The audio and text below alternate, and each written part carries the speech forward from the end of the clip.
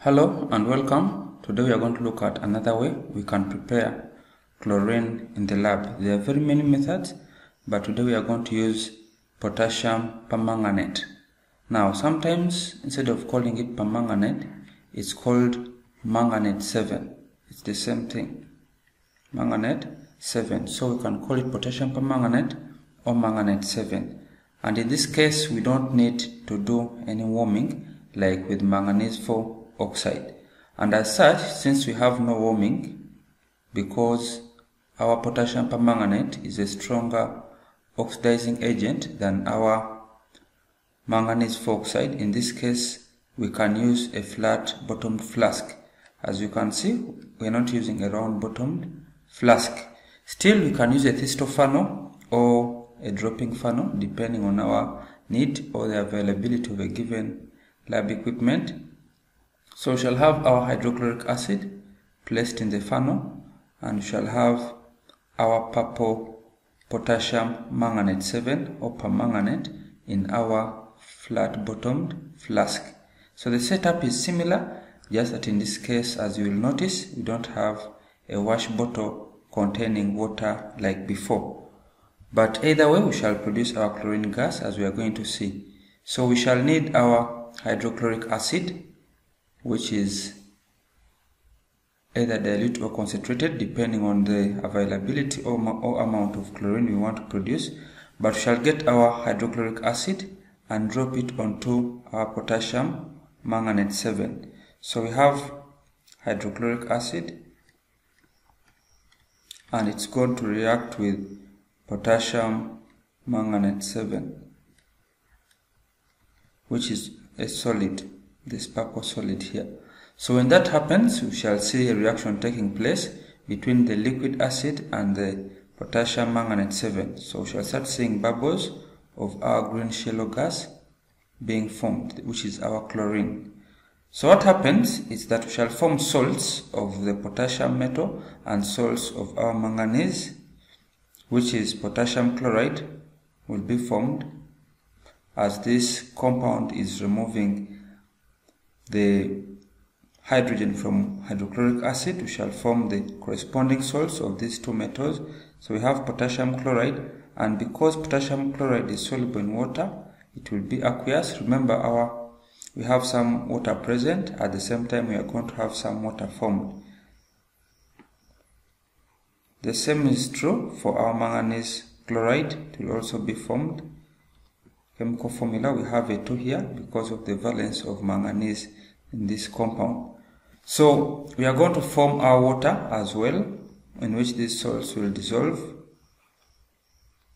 which is a liquid, plus our chlorine gas, the one we are preparing.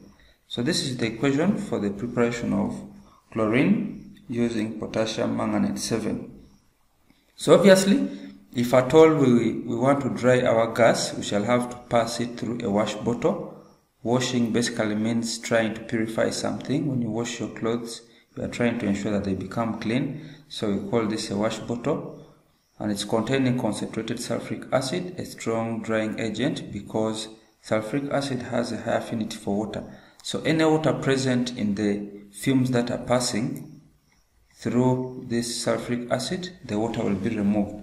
And as such, we shall mainly be having our chlorine continuing through the delivery tube into our gas jar. So here we shall have our dry gas. If at all you feel you want to take or you want to cater for the hydrogen chloride fumes used, especially if you have used concentrated hydrochloric acid, you can still put a wash bottle in between the concentrated sulfuric acid and this flat bottom flask. You can put here a wash bottle containing water, as we had seen in our previous video when we were using manganese 4 oxide. So you can try to first bubble the products through water and then through concentrated sulfuric acid.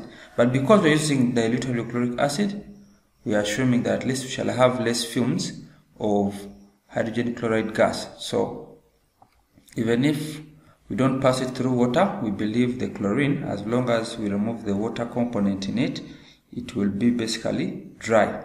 So we have our equation here. We need to balance it, and for my case, because I have practiced it more, at least I know I'll have a 16 on hydrochloric acid. That makes hydrogen 16. So my hydrogen this side I have 2, so I need to put half, which is 8.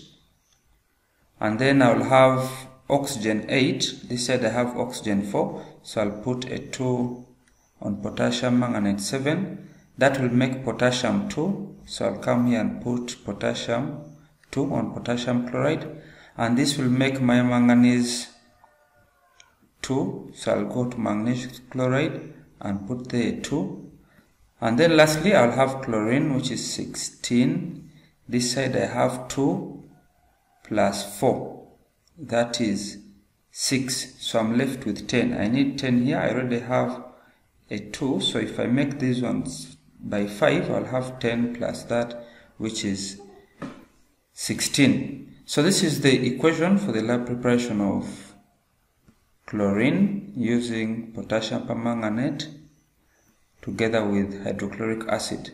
Like I said, we can always put another wash bottle, and if the gas is not required dry, we can directly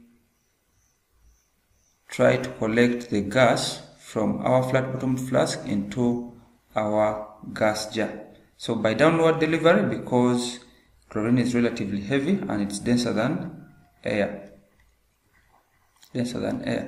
So like I said, we don't need to warm in this setup because the potassium permanganate 7 is a stronger oxidizing agent compared to our counterpart manganese oxide. So the reaction will be quite possible even if we don't warm. That's all, and this is the setup on how we can prepare chlorine using potassium permanganate or potassium manganate 7. Thanks for watching.